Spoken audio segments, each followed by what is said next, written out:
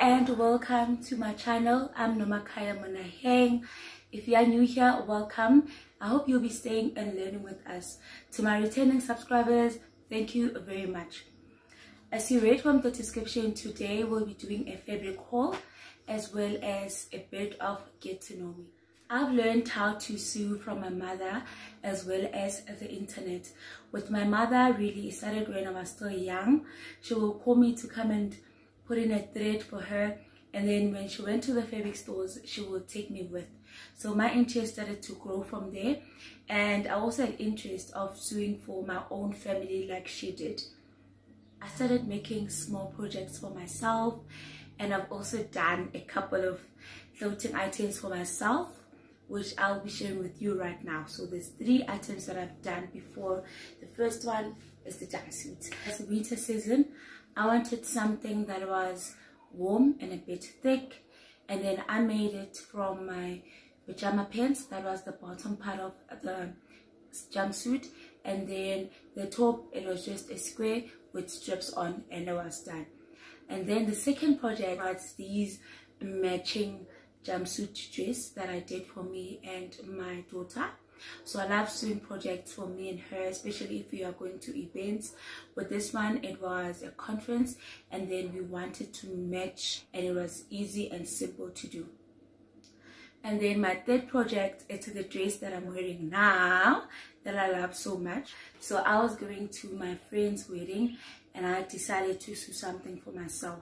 When I sew this dress, my sewing skills were improved a lot. If you look at it, it's a flare dress. It flows like that. I use a circular skirt pattern for the bottom, and then for the top part it's a normal basic bodice, and then the hands, this is also a circular pattern. So this is how I looked on the day. So from my previous videos, I just did small project. From now on, we'll be going into basic sewing of clothes as well as pattern making. Pattern making is very important because you get to save on material, and the garment will come at the correct size as well as the shape of your body. So let's get into the fabric haul. So to start off, I'll be showing the different fabrics that I have as well as the different projects I'll be doing on each fabric. So please comment down below and let me know which tutorial you'll be most interested in. Let's get into it. To start off, this is a Super African wax material. It looks like that. It's a beautiful bright print. I would like to do a shot on this one, so look forward to that. And then Satin material. As I've shared in my previous video, is that satin is very good for your face as well as your hair. And from this fabrics, I'll be making satin bonnets for my clients. They've ordered this. It's the previous one that I have on my videos. Just the difference that with these ones that I'll be selling, they will be adjustable. So this is the satin materials that I have. It comes in different colors. Like I've said before, satin is good for your hair as well as for your skin. So this material is very good quality, and it's also stretchy. Next up, I've got cotton fabrics. The first one is this pattern. It's turquoise green in color, and then the second cotton is this one. I will be making a tote bag from these 2 materials, so definitely look forward to that. And then to make the bag, I will also need this material that is called interfacing. So this is an iron-on interface.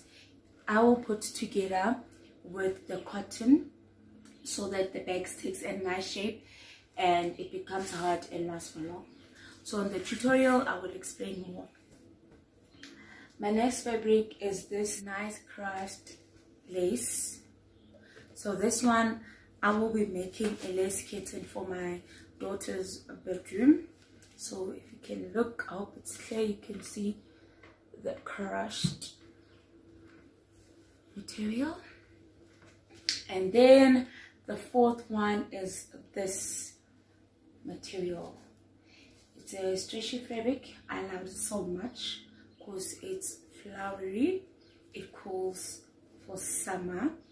So from this material, I will probably do a skirt or a dress from it. So yeah. And then the last material that I've got is this polyester nude pink. I would love to do a circular pillow that will look nice and durable, that will last for long. The bottom of the polyester looks like this, so it's a very soft polyester material. And then you can go to a fabric store and not get your supplies. Like I said, we'll be going into pattern making, so I got this ruler for now that I'll be using for making my patterns and also for those circular shapes. This ruler I got it for 41 rand. And then I also got a bit of supplies. This is a machine oil. This is a tape for the lace curtain that we'll be making.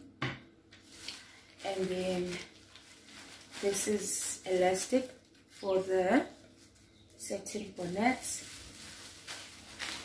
and we'll be using this to adjust them.